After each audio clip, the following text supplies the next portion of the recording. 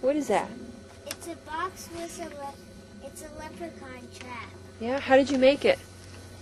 I have a box and paper, and I drew a rainbow on the top. Let me see.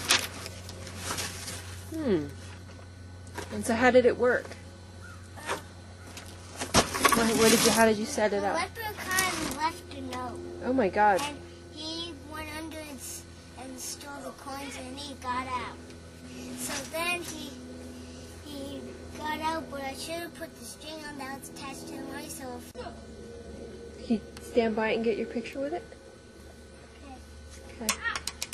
You can't take pictures on those. Here, I'll take a picture. Smile. This is Carl's leprechaun trap.